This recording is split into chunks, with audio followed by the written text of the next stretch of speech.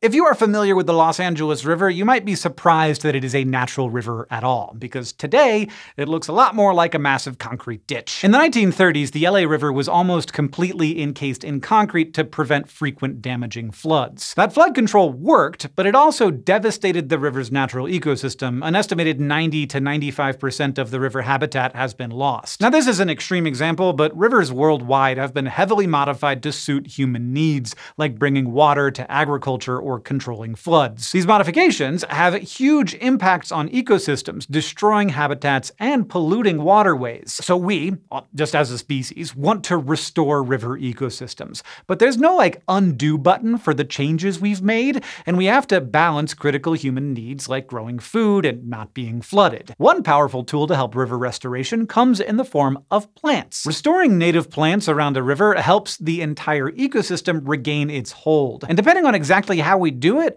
these plants can also help the restored ecosystem continue to do what we humans need. So let's take a look at how to strike that balance. The technical term for an area of vegetation surrounding a river is a riparian buffer. Most of these are fairly small, less than 20 meters on each side of a river and less than 10 kilometers along its length. But as we will discuss, bigger buffers do tend to have more benefits. These plants are crucial to providing habitat for animals who live in and around the river. First of all, they provide shade, which cools and moderates the temperature of the entire ecosystem.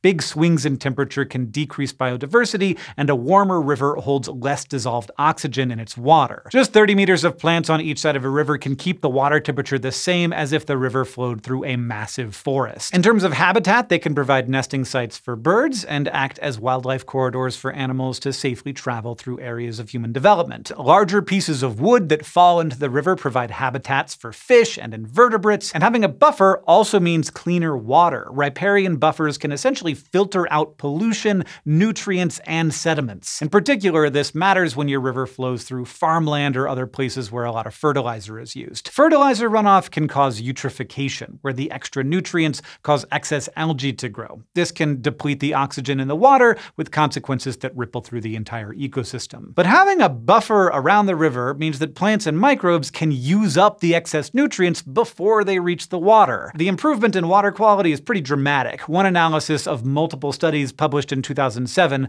found that buffers in general remove 67% of nitrogen, and wider buffers of at least 50 meters can remove 85%. Protecting rivers from too many nutrients helps keep this pollution out of lakes, wetlands, and the oceans they flow into. But riparian buffers are complex systems, and accounting for all the ins and outs is tricky. Even though they're great at absorbing nitrogen runoff from fertilizer, in the process they also can emit nitrous oxide, which is a greenhouse gas. And they don't work for every type of pollution. One study found that buffers made from a particular willow shrub didn't do much to block runoff of glyphosate. That's a widely used herbicide sold under the name Roundup. It's a good reminder that plants are not some magical solution that can stop anything we throw at a river. We need to minimize pollution in the first place, and we need to understand how restoring buffers will achieve our desired goals. And of course, not all buffers are the same. Factors like how long and wide they are, how far upstream they're located, and what plants they include all change their effectiveness. But if you make a bigger buffer, you could take land away from other uses, like farming. So how do we balance human needs with the ecosystems we aim to restore? Sometimes it can be as simple as which plants we choose. Some profitable crops, like the American hazelnut, can be planted as part of a buffer. This means they allow the land to be used for human purposes while improving the river's habitat. The nitrous oxide problem indicates that we need more research on how buffers emit and absorb greenhouse gases,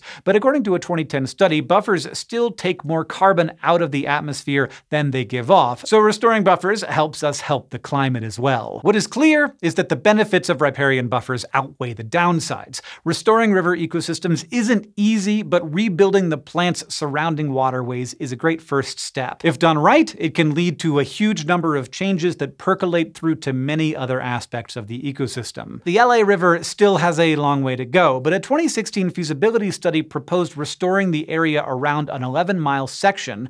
The goal is to complete the majority of the work by 2028. Other restored rivers are already doing better, like the Green River in the Puget Sound region of Washington state, where the removal of a levee has helped restore the forested floodplain and provide habitat for wild salmon. We've made mistakes in trying to force rivers to serve humans at the expense expense of our environment. But adding plants back to river ecosystems can help us start to correct these mistakes while still meeting our own needs. This video was made in collaboration with BBC Earth. Their initiative, Our Green Planet, has three main goals: to raise awareness of how awesome our planet's green ecosystems are, to connect people with a plant's critical role in biodiversity, and to spread these stories of positive changemakers around the world. Thanks again to BBC Earth for collaborating with us on this video. Head over to bbcearth.com/ourgreenplanet to find out more. And thanks for watching.